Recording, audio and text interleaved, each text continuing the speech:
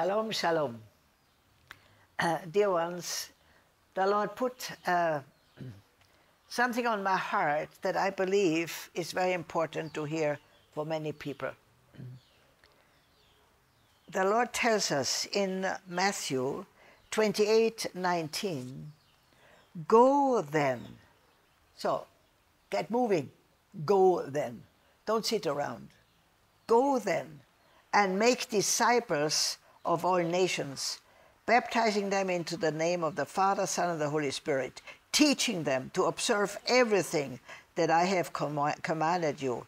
And lo, I am with you all the days, perpetually.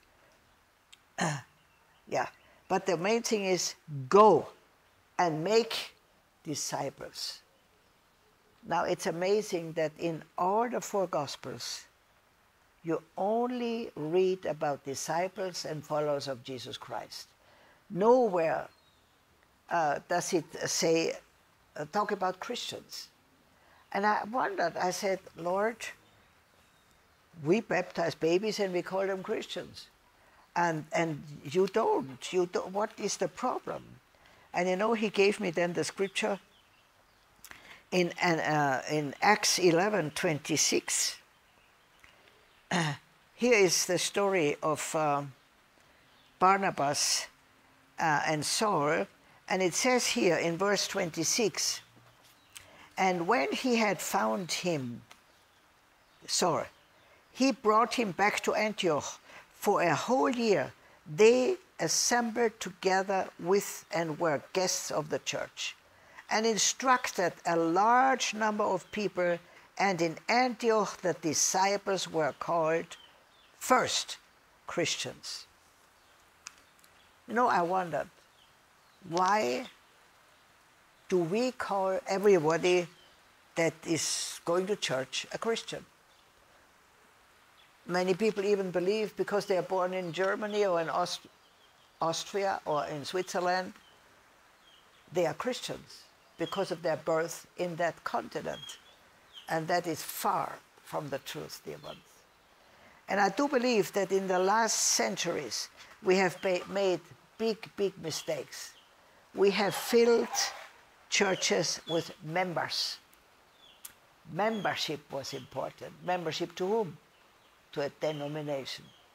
Nowhere does it say in the Bible that denominations will appear before the throne of grace.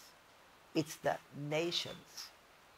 And I think the whole world has missed to make their nations to disciples of Jesus Christ, followers of Jesus Christ, Christians. You know, many years ago, somebody asked me once, if there was a persecution of Christians, would they know you are one? I was thinking. I said, no. I think they would have said, I'm friendly, I'm humanistic, I'm helpful, I'm a giving person, I'm a friendly person, but they would never have said, I am motivated by Christ for what I'm doing. And so, when I realized that it's not for sure that people would recognize me, that I am a follower of Jesus Christ, that I am a Christian, if there was a persecution of Christians. They would have said, I'm religious. The big difference between religion and Christianity. And then I said, Lord, that has to change. If there's a persecution of Christians, I should be, and I want to be one of the first ones. They say, this is one. This is one of them. She follows Jesus Christ. And I do believe that I am at that point where I can be recognized as a Christian because I'm following Jesus Christ. And it makes me very happy. And you know, once you have overcome death, the fear of death, you cannot be scared anymore. You cannot be shocked anymore. You know, if anybody delivers you prematurely into glory, you can be thankful because they have shortened your testing time on earth. Hallelujah. The same is, you know, the Bible says also here in Matthew 4:18, Let me see what it is. Matthew 4.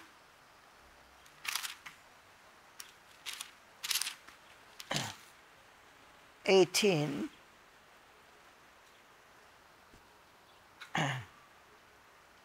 Oh no, there's something else, but it's good, it's good.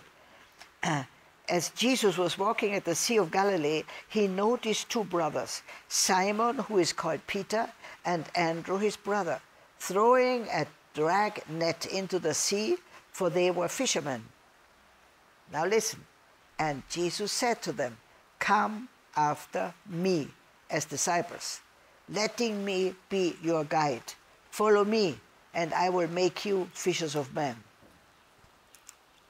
Dear ones, then it said, at once they left their nets and became his disciples, sided with his party and followed him. And going on further from there, he noticed two other brothers, James the son of Zebedee and John his brother, in the boat with their father Zebedee, mending their nets and putting them to rights. And he called them. At once they left the boat and their father and joined Jesus as disciples, sided with his party and followed him.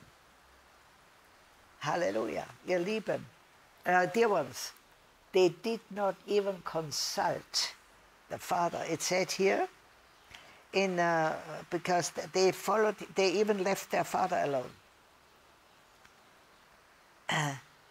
It says in, let me see, in Luke 14, it is, to be a follower of Jesus Christ is a radical thing. It's a radical thing. It's not a comfortable thing. And we created churches where people are comfortable. Dear ones, that is the flesh. God wants the spirit to be comfortable, but the flesh to die. So, now we have here Luke 14:26. It says, "If anyone comes to me and does not hate his own father and mother," that is in the sense of indifference to or relative to is required for them in a comparison with his attitude towards God, and likewise his wife and children and brothers and sisters, yes, even his own life also, he cannot be my disciples. Whoever does not persevere and carry his own cross and come after, follow me, cannot be my disciple. So, dear ones, it's a matter of priority. You know, God doesn't want us to hate father and mother, but he wants you to love God more than father and mother, to love God more than your children, to love God more than your wife, to love God more than your brothers and sisters, to love God more than your country.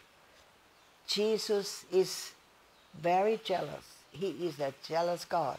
He wants to be the number one priority in your life. And then, you know, God doesn't want us to be poor. He doesn't want us to be sick. He doesn't want us to be without influence. As a matter of fact, he says, seek ye first my kingdom, my righteousness, and all these other things will be added unto you. That doesn't mean that you don't have them, but they don't play the first role in your life. God wants you to be totally dependent on him, on him. You know, I'm so thankful that my husband in glory, Herbert, we made on our wedding day the decision that never should Jesus have any competition between our love and his love. We will support each other to have Jesus number one. You know, he even, we married with cancer already, which we didn't know, but when it was obvious, I was shocked because for the first time in my life, I really felt what it meant to be one with somebody and to build the kingdom of God together and to look into the same direction. You know, many people look into each other's eyes all the time, but we have to look into the eyes of Jesus. And then we get closer and closer to each other also. And to lose this man that has become my best friend through the Holy Spirit, given to me as my protection, as my yeah, as my security, as my, how shall I say, I felt whole because God had given me his partner for me. I was a completion to him and he was a completion to me, and we were a real blessing to each other. And now I should let go. I wanted to die. I couldn't imagine that I could continue now that I had experienced for the first time what it means to be one. But my husband, and you know, he loved Jesus more than he loved me. He said, no, no, Maria, you cannot die with me. You continue. God is not yet finished with you yet. He's finished with me, but not yet with you. He has still big plans for your life. You look to Jesus, and he gives you strong men and women, and you continue. You know what? I couldn't care less about the big plans. I wanted to die. I was finished with life. I couldn't imagine to live alone again. But by God's grace, you know, God's will is stronger than your will. And I then submitted, and I did what I was told. I looked to Jesus. I continuously looked to Jesus to give me strong men and women to continue and to build the kingdom of God. And I know there are quite a few that have already heard the call, and they obey, and we together are blessed. Others, the call was there, but they didn't respond. And I think they are missing out, because God has such an anointing on this ministry, not because of me, but because of his favor, because of his grace. So I am very, and I promise you, this ministry, although it is now the biggest in Uganda, is not my life. This ministry is a part of fruit because of my living together with Jesus. I only do every day. I do every day what he tells me, and the outcome is to me a holy shock. He is so good. But to get us to the point where we say, Lord, I am at your disposal. No longer God has to be at my disposal, but I am at your disposal. Your holy, kind, perfect will be done. Glorify your name through my life and make me a blessing. And give me joy and give me peace that the world cannot give and cannot take. And you will see, you know, when you give to a child something, you know, immediately the child does this, which means it's clinging to it. And you take it out of the hand and it will scream. We need to remain like this, that God can put into our hands and take out of our hands as he pleases, as he sees fit for us. And so I have come to the point that, you know, in Luke 14:26, I don't think I've read it to you yet, that says, if anyone comes to me and does not hate his own father and mother, and so on, or wife and children, brothers, sisters, home, car, and even his own life, he cannot be my disciple. That does not mean that you should hate your parents, but in comparison to the love that you have for God and the love for your parents or for your spouse or your children, it looks like hate. It's just like the sun. The sun is very bright and it has dark spots. The dark spots are also very bright. But compared to the rest of the sun, they look like darkness. And it's a relationship, dear ones. Otherwise, God would not say, seek ye first. First, he wants to be first. My kingdom, my righteousness, and all these other things shall be added unto you. You know, God wants to give you the best family, the best wife, the best husband, the best children, the best in everything, the best influence in this world. God wants to bless you. God wants to make you a happy influence for his kingdom in this world. I mean, God wants to give you a rich life. Abraham was very rich, but he was even willing to sacrifice his son. God asked him if he was willing to sacrifice his son. He was willing. All his promises were connected with this son of promise. But he thought if God wants him, he will raise him from the dead. He trusted God so much that he knew, if I let go, God will provide in a way that I cannot imagine right now. And so, you know, I have had a lot of letting go situations, but God has always brought better situations from what I let go. And sometimes we cannot imagine that it could be better, but he did, and he does. God looks for people that have their priorities right in their lives. First, God. Then all these other things. And just last, yourself. Then you will have joy. Joy is J-O-Y. Jesus, others, yourself. And I promise you, if you have let go of making yourself first, you will be blessed no end. No end. But God will teach you to stand in the right time. He will teach you when to let go, when to stand. He will teach you in every situation. He will remind you in his ways. So, and you know, a lot of times I feel like we so-called church people have been taught to love everybody. But you know what? God does not love sin. He does not love murder. He doesn't love corruption. He doesn't love lying. He doesn't love anything that is not in agreement with his character. But he wants us to love the people, not the sin. Forgive the people and pray for them. Pray for them. You know, there is a lot that the Holy Spirit wants to bring into the right balance in these days. And he's searching all the hearts. What are your motives for doing what you're doing? Are you doing things to be seen by people? Or are you doing it because you obey God and his voice? Yeah, God wants you to be fruitful. Let's go to John 15.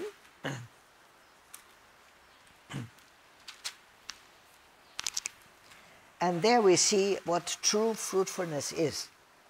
The Bible says, I am the true vine, and my Father is the vine dresser. Any branch in me that does not bear fruit, that stops bearing, he cuts away, trims off, takes away. And he cleanses and repeatedly prunes every branch that continues to bear fruit, to make it bear more and richer and more excellent fruit. I asked once the Lord, what happens when we trim the branches of a tree? He said, then the tree gets deeper roots. He stretches itself into deeper, healthy ground to get better nourishment, you know? You are cleansed and pruned already because of the word which I have given you, the teachings I have discussed with you. Dwell in me. That means really be in Christ. Dwell in me, and I will dwell in you. Live in me, and I will live in you. Just as no branch can bear fruit of itself without abiding in, vitally united to the vine, and neither can you bear fruit unless you abide in me. Now it comes. This is my favorite verse. I am the vine, you are the branches. Whoever lives in me and I in him bears much abundant fruit. However, apart from me, cut off from vital union with me, you can do nothing. That's the hardest message God has to write in our hearts. Without him, we can do nothing. That's 0, 0, 0, 0, 0, which amounts for the kingdom of God. We can do, you know, movements and actions, but they will not amount to anything. Then it says in verse 7, if, and if is the most important word in the Bible, if you live in me, abide vitally united to me, not just visit every week a Sunday morning service and having done your Christian duty, dear ones. God wants to have communion, intimate fellowship with you 24 hours. Dear ones, I want to read now to you John 15:14. You are my friends if you keep on doing the things which I command you to do. Amen. And then he says in verse 15, I do not call you servants, slaves any longer, for the servant does not know what his master is doing, what his master is working out. But I have called you my friends, because I have made known to you everything that I have heard from my Father. I have revealed to you everything that I have learned from him. And yet, now there comes the real scripture that we need to all very much abide by. You have not chosen me, Jesus says, but I have chosen you. I have appointed you, I have planted you, that you might go and bear fruit and keep on bearing, that your fruit may be lasting, that it may remain, abide, so that whatever you ask the Lord in my name, as presenting all that I am, he may give it to you. Hallelujah. Darlings, we are here on earth to represent God, to be his ambassadors, to be his, to be his representations.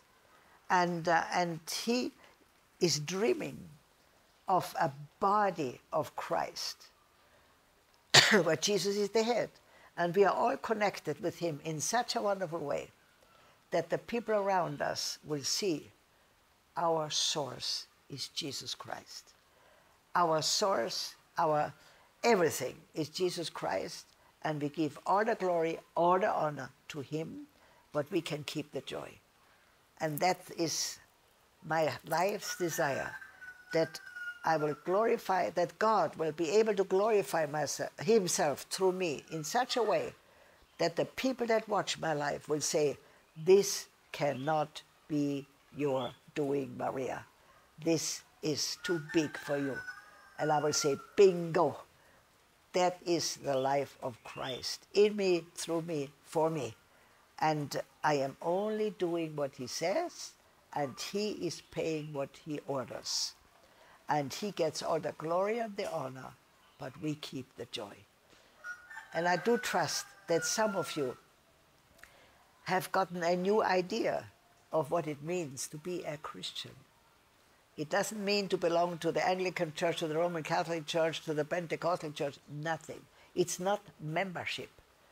It is heart connection with Jesus Christ in such a way that the two of you become one. Amen? It's the same as a couple, you know, a husband and a wife that really are connected in love. They start looking like each other. They become one voice. They become one purpose. There is no competition between them and their love with God. And that's where God wants us to be. No competition, but himself alone. You know, also a wife does not want competition with other women in her marriage. A husband doesn't want other competitions with other women, or with other men. He wants to know he's the only one, the only one.